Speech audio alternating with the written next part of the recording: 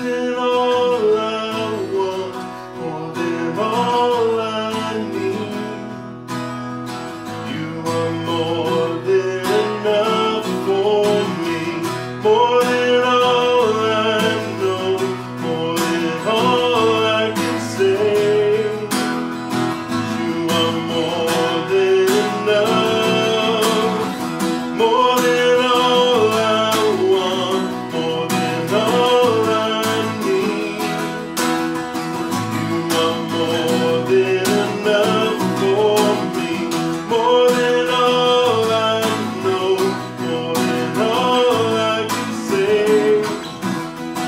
You are more than enough, and all of you is more than enough for all of me, for every thirst and every need. You satisfy me with your love, and all I have in you is more than enough. It's more than enough, more than enough.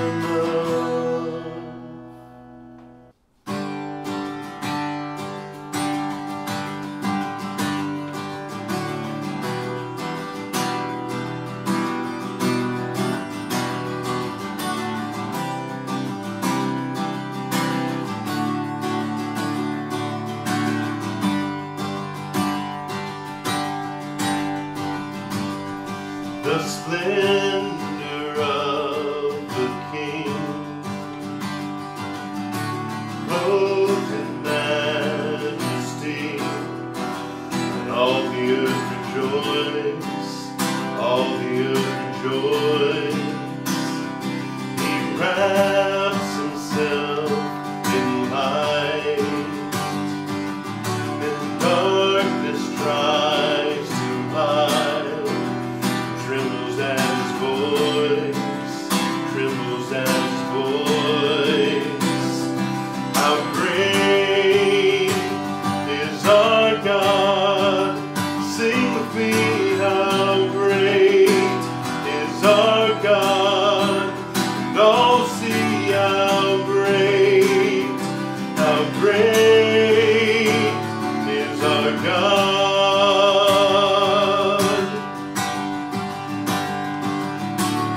Age to age he stands, and time is in his hands, beginning and the end, beginning and the end. The Godhead three in one, Father, Spirit, Son, the Lion and the Lamb, the Lion and the Lamb. How great is our God? Sing with me, how great is our God? And all see how great is our God.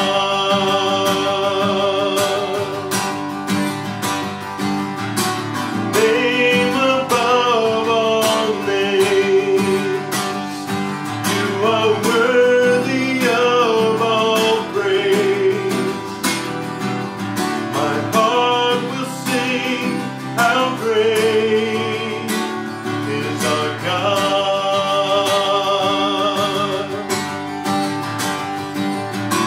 Name above all names, you are worthy of all praise. My heart will sing, how great is our God.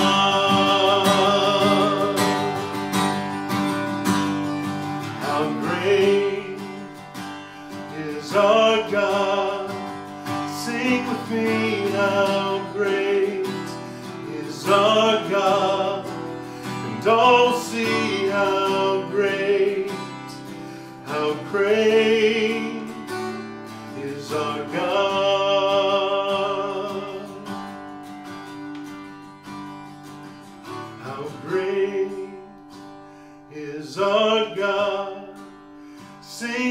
see how great is our God, and oh, see how great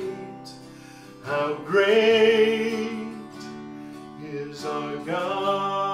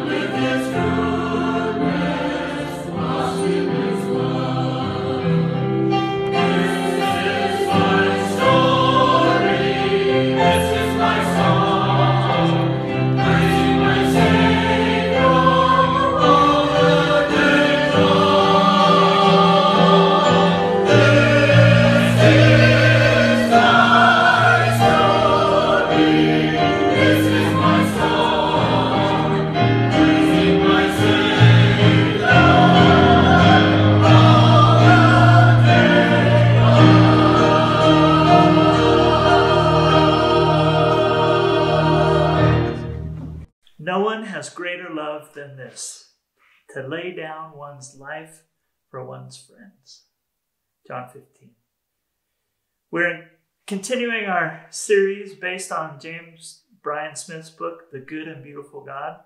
And this message is about a God who is self-sacrificing. At the heart of the universe is this one principle: self-sacrifice is the highest act. If you want to know what God is like, if you want a way to share with people what God is like, take a closer look at Christmas and Easter, the Nativity and the Cross. Christmas is the retelling year after year of God, the maker of the universe, the one who holds the galaxies in the palm of his hand. This God was born of a virgin, born into humble circumstances. Jesus did not regard equality with God something to be grasped, but he emptied himself. He became a man, a servant, obedient to the Father, even to the point of death on a cross. That is sacrifice. This, of course, is completely upside down from the world's notion of power and prestige. Jesus had all the power, all the comfort, and glory of heaven, and he laid it all aside in order to come to earth and to serve us, to save us, to rescue us. There's a scene from the movie Princess Bride when in the fire swamp, Princess Buttercup disappears into quicksand. Wesley grabs a vine and dives in after her. After a long, tense pause and the presence of a rodent of unusual size, she climbs on his back and he pulls her to safety. You and I have fallen into the quicksand of our own sin, completely helpless to save ourselves.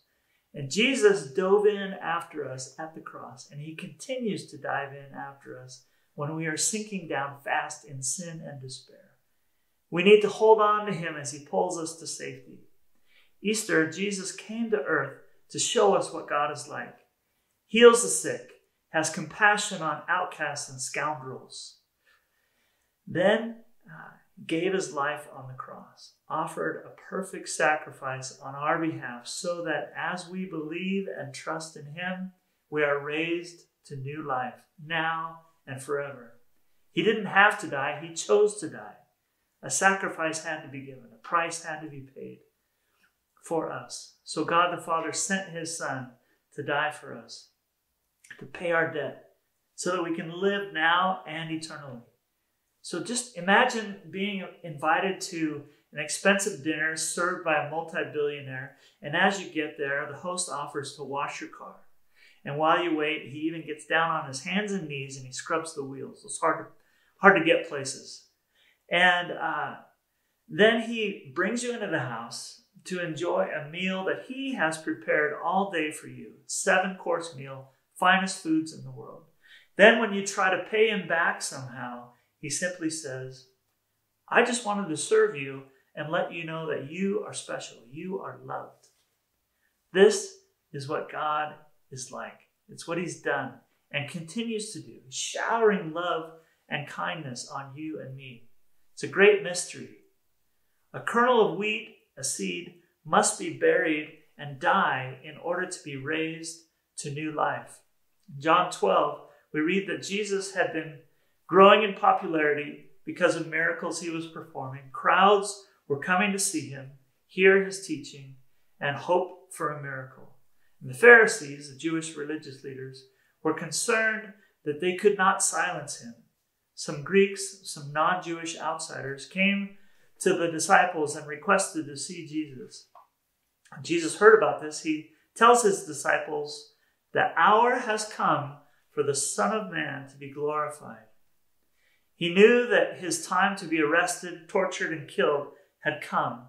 And this is what he says to them. John 12, verse 24. Very truly I tell you, unless a kernel of wheat falls to the ground and dies, it remains only a single seed. But if it dies, it produces many seeds. Jesus had to die in order to be raised to life. As we follow Jesus, this self-sacrificing God-man, we too are invited to a life of self-sacrifice, a crucified life. We become the seeds produced by Jesus' death. Galatians 2, Apostle Paul writes, I have been crucified with Christ, and I no longer live, but Christ lives in me. The life I live in the body, I live by faith in the Son of God, who loved me and gave himself for me. One of the greatest gifts that God gives us is that we offer others forgiveness. God at the cross offered the sacrifice that makes forgiveness of my sins possible. And if you've been forgiven, then you can now forgive others. Quoting James Bryan Smith, forgiving someone makes us appear weak and vulnerable, but it actually reveals strength and power. When victims forgive, they become victors, not over others, but for others. Our weakness prevents us from being able to forgive. Our fear keeps us from surrender and sacrifice. But people in whom Christ dwells learn to live and to give as Jesus did. Jesus is not merely a model to emulate or imitate. He is the source of strength to rely upon. We can do all things through Christ who strengthens us. Do you have a relationship right now that's strained? Is there someone, when you think about them, you just start to grind your teeth? It may be that you need to forgive them. Ask God to help you. Realize that forgiveness does not always involve reconciliation. A person may just be too toxic or dangerous to be around, or it may be someone you no longer are in contact with. They may even be in heaven. They might not even be living. And so you still need to forgive them. Forgiveness is letting go of your right to get even with them. You may have heard the phrase, unforgiveness is like drinking poison and expecting the other person to die. Unforgiveness poisons us with anger, bitterness, and resentment, while the person we refuse to forgive lives happily on. Forgiveness is handing them over to the Lord. I want you to try this. Write down the person's name or initials if you want, and what the offense is. Ask the Lord to meet with you as you do this, and when you're ready, tear up the paper into small pieces, throw them away, and say out loud, in Jesus' name and because of the cross, fill in their name, speak to them, I forgive you, and I place you into God's hands. And Lord, give me grace to continue to bring them back to you. That way, when you're tempted to rehearse hatred towards this person, remind yourself, no, I forgave them. They are in God's hands now. And it's going to be a process. When we are in Christ, we are attached to Him. His love becomes our love. His life becomes our life. Holy Spirit dwells in us, empowers us to live sacrificially, to forgive others, to love the unlovely. It's a full, abundant, upside down from the world life. God bless you these days to walk with Jesus and live His self-sacrificing life. Amen.